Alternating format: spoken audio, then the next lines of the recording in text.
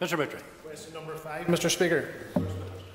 Mr. Speaker, with your permission, I'll take questions 5, 6 and 10 together. Last week's visit to the US was without doubt the most successful visit that the Deputy First Minister and I have made since we took office.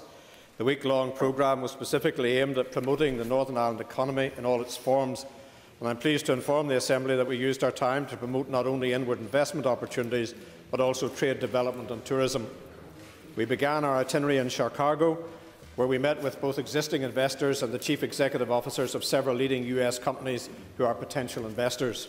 We also addressed an audience of some 200 leading business figures in Chicago on the benefits of establishing in Northern Ireland.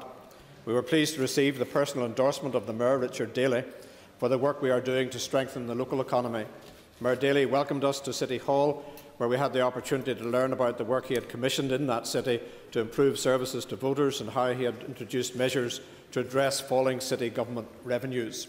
In Washington, DC, we continue to promote our economic development objective as a Northern Ireland Business Roundtable, which has been organised on our behalf by the United States Economic Envoy Declan Kelly. That event included members of some of Northern Ireland's most successful companies who were in Washington as part of a strategic trade mission organised by Invest Northern Ireland. Later, we had a private meeting with the Secretary of State Hillary Clinton, which we used to discuss opportunities for securing further support from the Obama administration for economic development initiatives here.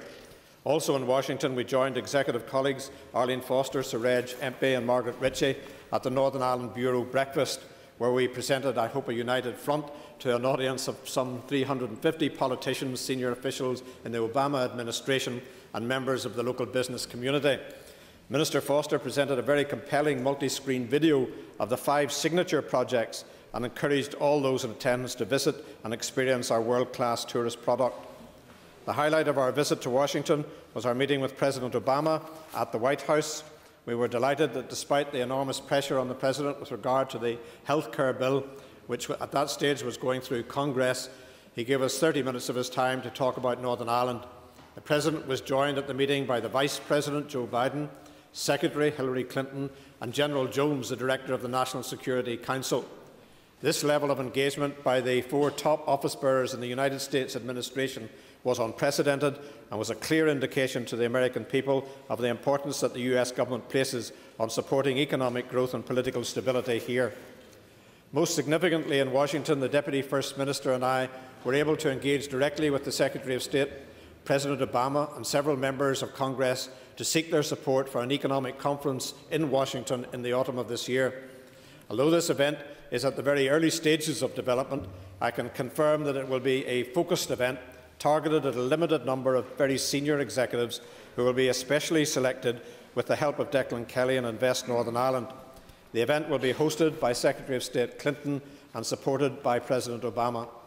In addition, Mr. Speaker, we managed to secure the support of President Obama, Secretary Clinton and members of Congress for the continuation of the International Fund for Ireland.